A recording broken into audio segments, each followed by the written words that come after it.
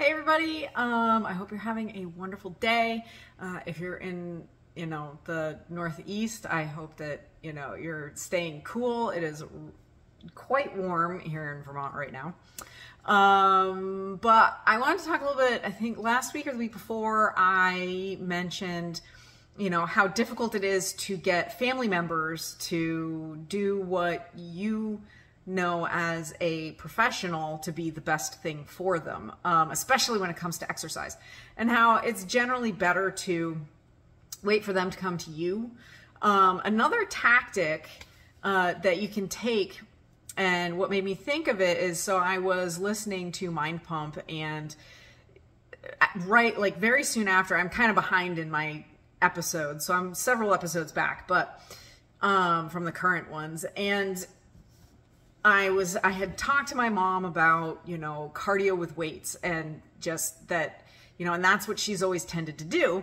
And she thinks that it's resistance training. And no matter how much I try to explain to her that doing cardio with weights without rest periods, like circuit training type, she was a member of Curves. She always did, jazzercise, she did step classes, she, with their little weights, and she did, and she thinks that that is resistance training.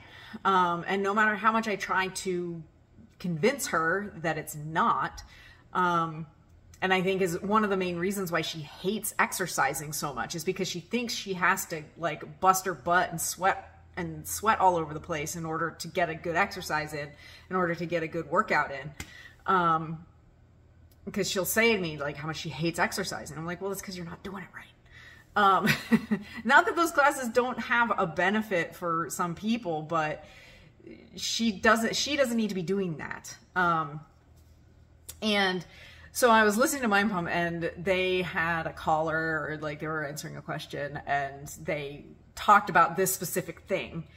And the thought crossed my mind, maybe instead of listening to me, she'll listen to these other people that are professionals, that have a podcast, that obviously know what they're doing.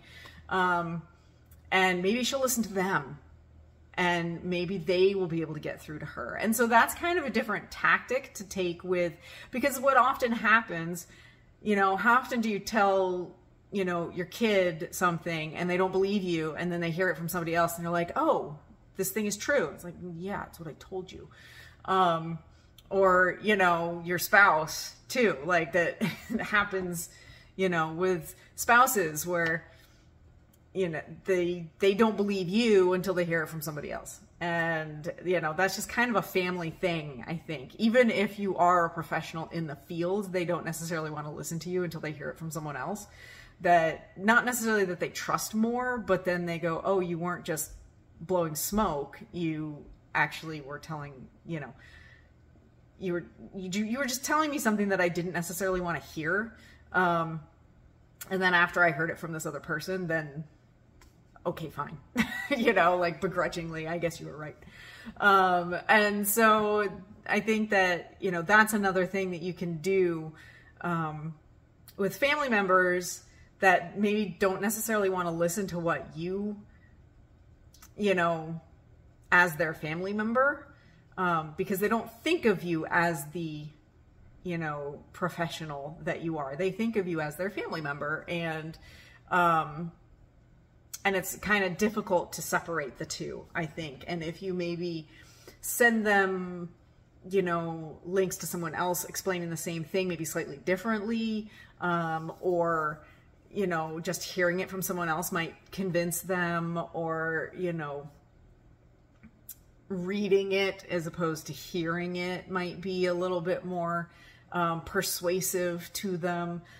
So these are different tactics, I think, that you can take with people that, you want to help, but they're not necessarily receptive to what you specifically have to say. And they might be more receptive to it if they hear it from someone else, or read it for themselves, or something like that along those lines.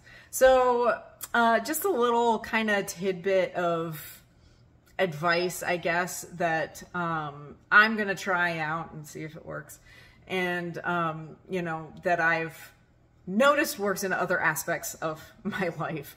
So, yeah, if you know, if this helped, if you enjoyed this video, please hit the like button, share it, subscribe, and I will see you all tomorrow for Farm Friday, if I remember. I have a hard time remembering the Farm Fridays for some reason. Probably because we're not working a ton on the farm right now.